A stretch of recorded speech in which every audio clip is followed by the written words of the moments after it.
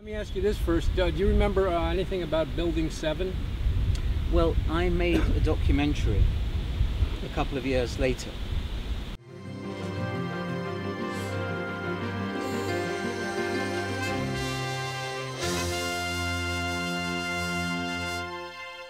Which was about the battle between Larry Silverstein, who owned the buildings, and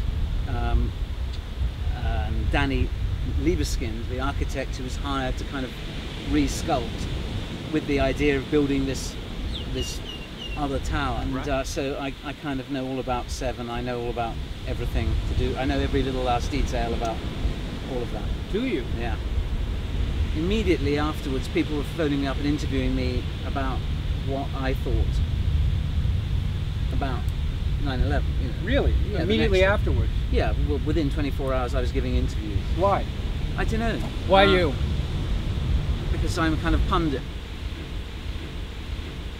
So you had interviewed Silverstein yourself? Yeah. Did you ask him what he meant by pull it? No. Do you know what I'm talking about? No. Where they had a quote, I'll show it to you, from Silverstein that indicated that that Building 7 came down from a controlled demolition. I mean, he said, why don't I just show it to you? Well, I think that's correct, yeah. You think it is correct? Yeah. That it came down from a controlled demolition? Yeah. What does that mean to you in terms of who was behind 9/11? Does it mean anything? Not in itself, no. Yeah. It was like 6 hours or so after the towers came. How could they do it, and why would they do it? Well, they would do it in order to prevent it falling in some wrong direction and damaging some other buildings, I guess. Well, it does. It makes sense if they were trying to preserve the buildings next to it. There's Building 7, right? Uh-huh. This happened at 5:20 in the afternoon. I'll turn this. Yeah, and as you say, here's the damage. The problem with Building 7 was 2 fires. I mean, there was smoke coming out the other side of the building, but this building collapsed. 2 fires. That's it. As far as photographic evidence goes. 2 fires, and there's a controlled demolition. And you know, to me, to even think that it wasn't a controlled demolition is ridiculous. When you consider how skyscrapers are made, they can't fall straight down unless all the support columns are cut at the same moment. Otherwise, it's going to go one way or the other, right? Like you said.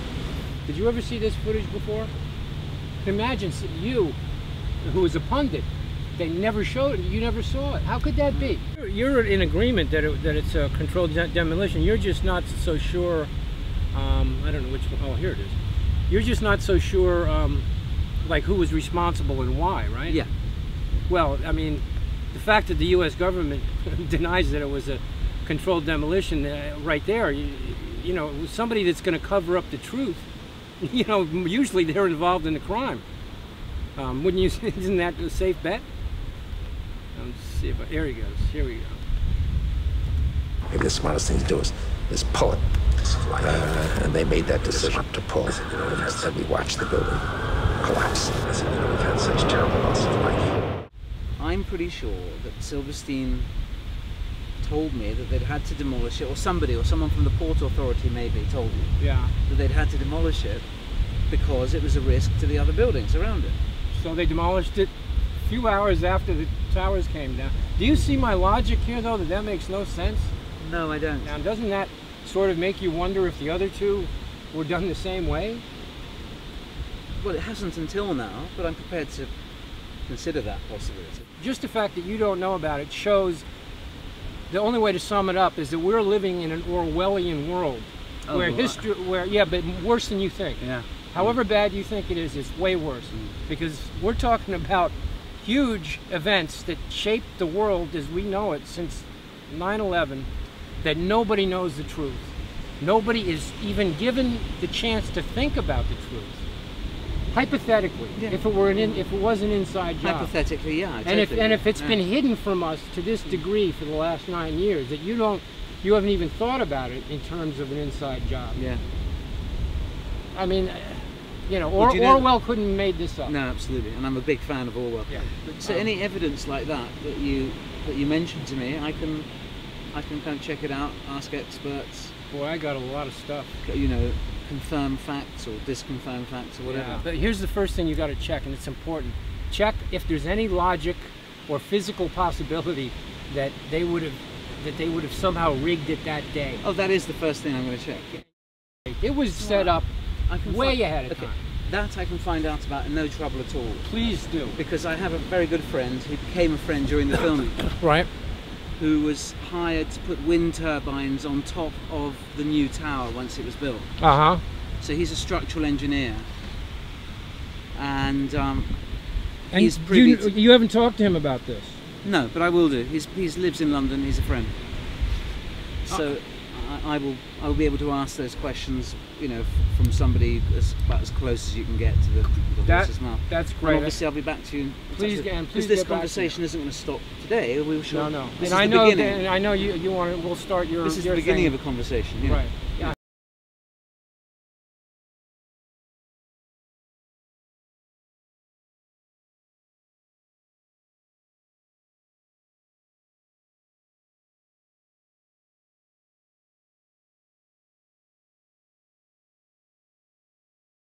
I kind of know all about Seven. I know all about everything. I know every little last detail about all of that. Do you? Yeah. Because I'm a kind of pundit. You had interviewed Silverstein yourself? Yeah. That it came down from a controlled demolition? Yeah. Silverstein told me that they'd had to demolish it. Do you see my logic here, though, that makes no sense? No, I don't. And I'm a big fan of Orwell. Yeah.